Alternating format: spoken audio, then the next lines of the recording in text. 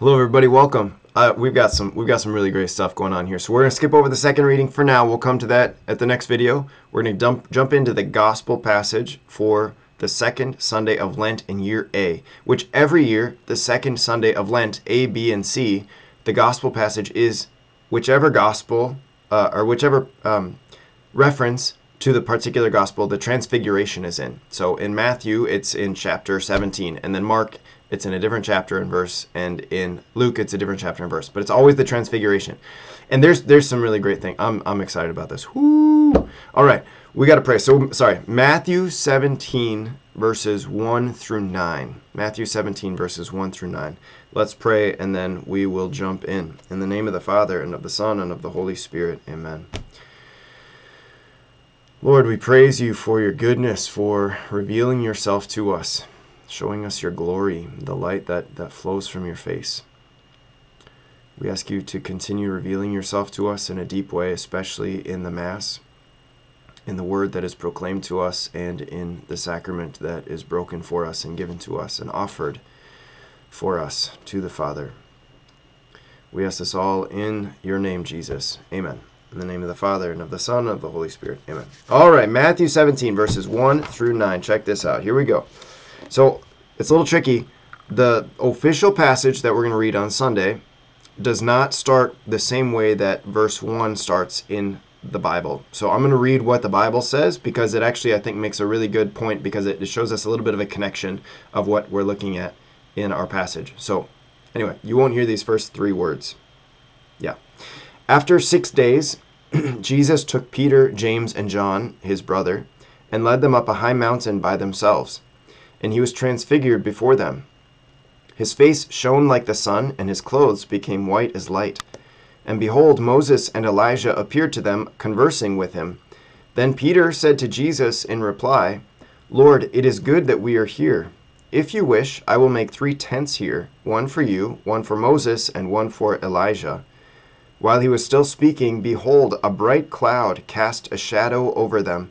Then from the cloud came a voice that said, "This is my beloved Son, with whom I am well pleased. Listen to him."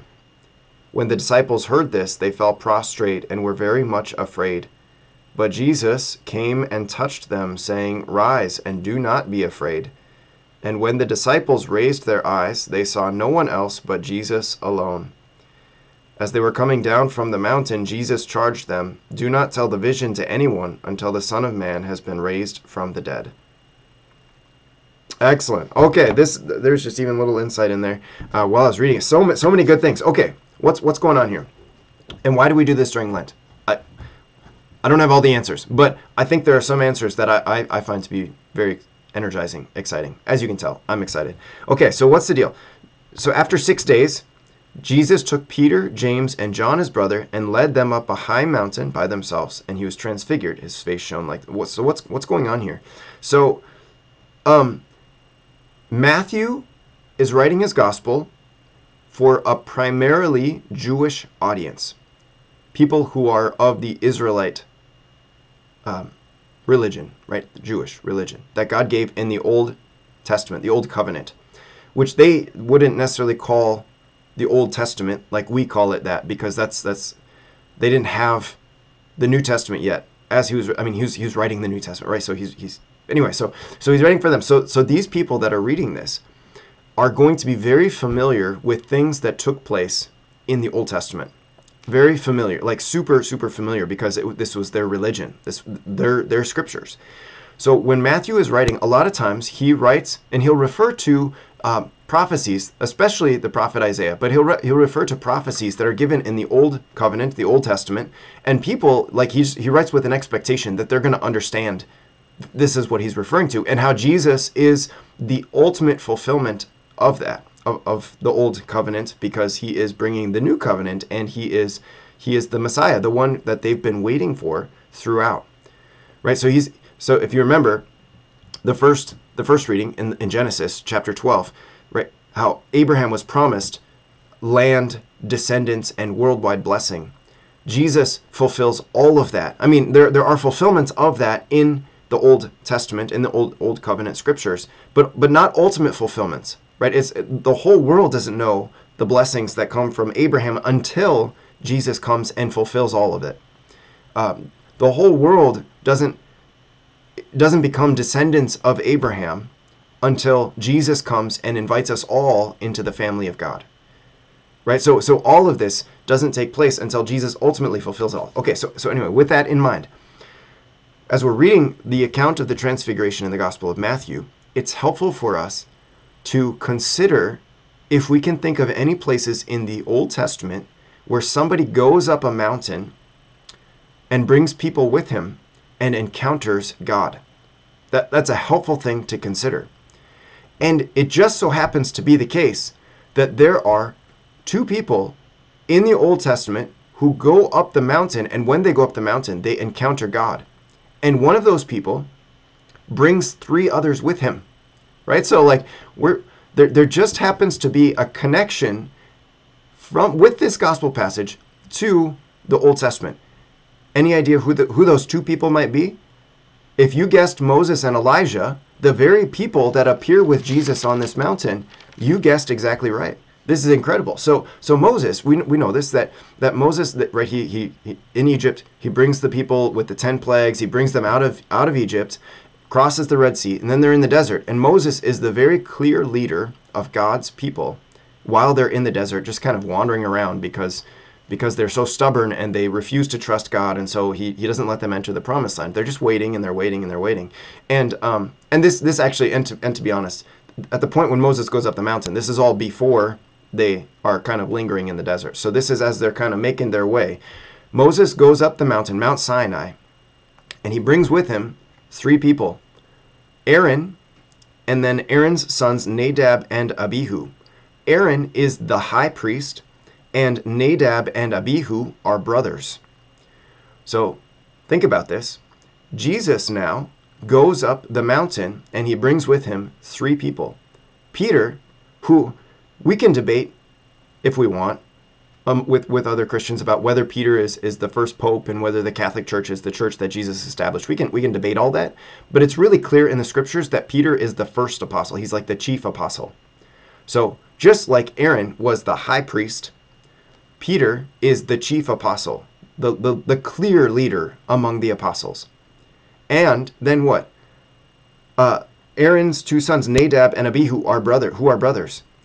Who else goes with Peter? James and John, who are brothers, right? It's like a really cool connection that Jesus, who is, of course, the new leader of the people, right? And what's more, we find out that he's more than just the new leader, but nonetheless, he's the leader, and he goes up the mountain to encounter God, but there's a twist of events here that Jesus, right, he's fulfilling what Moses did, and so it's not just that he goes up to encounter God, it's he goes up the mountain to reveal that he's God, right? So like there's something better happening here in Jesus, but to show that Jesus is mimicking the pattern of the Old Testament and the leadership of the Old Testament. It's incredible. An incredible thing that's taking place. So Moses goes up, he does this in Exodus chapter 24 and Exodus chapter 34. Do you know when he does it? Well, it says actually in those, he goes up on the 7th day, which is why chapter 17 Matthew begins by saying, after 6 days, right? So after the 6 days are over, Jesus goes up. So what day is he going up? The 7th day, right? So it's all in imitation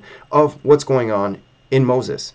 This incredible thing that Jesus is showing what? He's showing that he's greater than Moses, but he's like a new Moses, right? And we talked last week about how Jesus is a new Adam, right? Well, so this is just really cool. Jesus is a new Adam, and now this week we're seeing that he's a new Moses, and ultimately that what? He's greater than Moses, and he's going up this mountain, which it doesn't give the name of the mountain, but it's like this is a new Mount Sinai, the place where we can go to encounter God. And this is exactly what happens with Peter, James, and John, is that they encounter Jesus in a new way, maybe a way that it's not exactly clear, but it sure seems like it's clear that they're encountering him in a way that they hadn't encountered him prior, right? They hadn't yet seen his face shine. They hadn't yet seen everything about him change. And the word is a metamorpho, or something, I don't know how to pronounce it, but that's the word, which what does that sound like? Metamorphosis, right? So we're not talking about like how Jesus, like they got up the mountain and he just kind of had this sort of wild look in his eyes. No, he went up the mountain and he had a radical change in his appearance to the point that that Peter's just like, he's like, oh my gosh, it's so good that we're here, right? It's so good. Like, let's stay here. I'm going to build 3 tents, 3 booths, so that y'all, you, Moses and Elijah can just like hang out, and we'll just be here, and it's going to be incredible, right? Like that's what I would want to do also, as well as maybe being a little bit afraid, right? Which is cool. Okay, so we got to keep going. Okay, so Peter's like, okay, this is good. Let's build the tents. And then it says, while he was still speaking, behold, a bright cloud cast a shadow over them. And from the cloud came a voice that said, this is my beloved son, with whom I am well pleased. Listen to him. So you got to imagine. You got to imagine being on this mountain, seeing all of this take place. Like the guy that you are convinced, you know he's the Savior, but you maybe don't fully know, you don't fully know who exactly he is. And now here he is, like everything about him changes.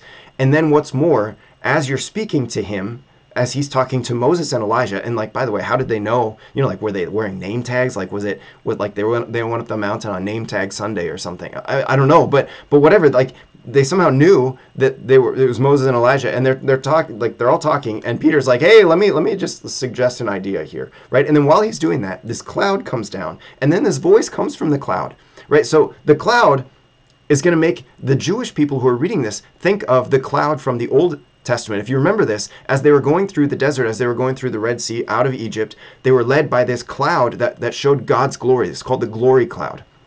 What you might sometimes hear people refer to it as the Shekinah, the glory cloud that reveals God's presence. So this glory cloud, right? So when the Jewish people are reading this, they're like, oh my gosh, it's the glory cloud. Which the last time they would have seen the glory cloud would have been when the Lord's presence left the temple when it was being destroyed at the Babylonian exile. So now it's like the glory cloud returns to the mountain where the Lord is found. It's this incredible, like, what is going on here? This is amazing. And so, of course, it makes sense. When the disciples heard the voice, they saw the cloud, they fell prostrate. They dropped their faces, right? Because it's like, who are we? How are we seeing this incredible moment, right? And they were very much afraid. Now, this was the insight that I had here while we were reading it. So the voice comes from the Father. It says, this is my beloved Son, with whom I am well pleased. And it says, listen to him. Listen to him. Then they fall down, they're afraid. And the very first thing that Jesus says is what? Jesus came and touched him. He said, rise and do not be afraid. Right? Listen to him. Be obedient to him. Because this is my Son, the Son of the Father, whose voice it is that is speaking to you. Listen to him.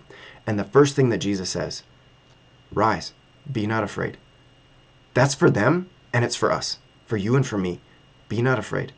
We have no reason to be afraid because we're with the Lord Jesus, who is revealed here as the eternal Son of God. This is an incredible thing. Okay, we'll finish this, and then we'll talk more about how Jesus is the eternal Son of God. But okay, so as they're coming down the mountain, Jesus charged them, do not tell the vision to anyone until the Son of Man has been raised from the dead. Right? So something mysterious is going on here, and Jesus does this from time to time. Like, he's like, no, don't tell anyone, don't tell anyone. Here he's charging them, like, don't say anything until you see the Son of Man rising from the dead, which is fascinating in itself because it seems like the apostles forget that Jesus tells them that he's going to rise from the dead, because then when he dies, like they seem like they go into this sort of despair, and then when he rises, they're like super surprised, even though he's told them that he's going to rise from the dead. I don't fully understand that mystery, but nonetheless, Jesus is telling them. And what's he doing? He's ultimately saying, like, look, we're coming down this mountain. I actually have another mountain to go up later on, and that mountain is Calvary. So this isn't the only mountain that I'm going to go up. It just happens to be that this is the only mountain where you're going to see my glory as revealed in this way.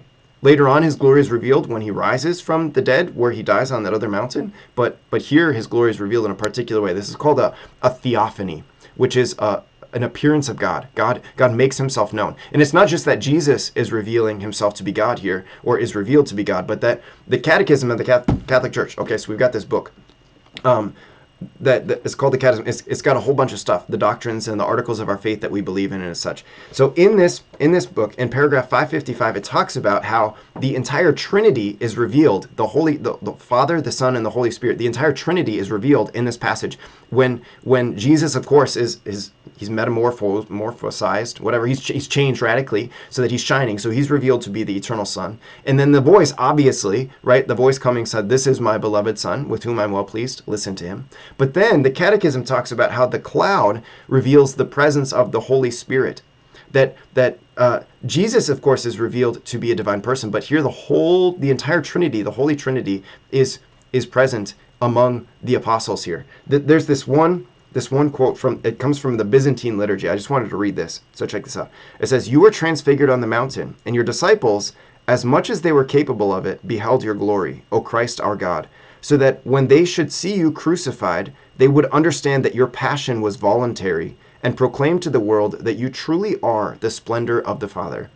I love this. It's like, okay, so it's like Jesus is always preparing them. He's always preparing them, which he does even at the end of the passage, where he's like, don't say anything until I've been raised from the dead. But he's preparing them so that when they see the crucifixion, they can be confident that whatever's going on here, Jesus is directly willing it. He's wanting to be there, which is a fascinating thing that maybe we can talk about later on.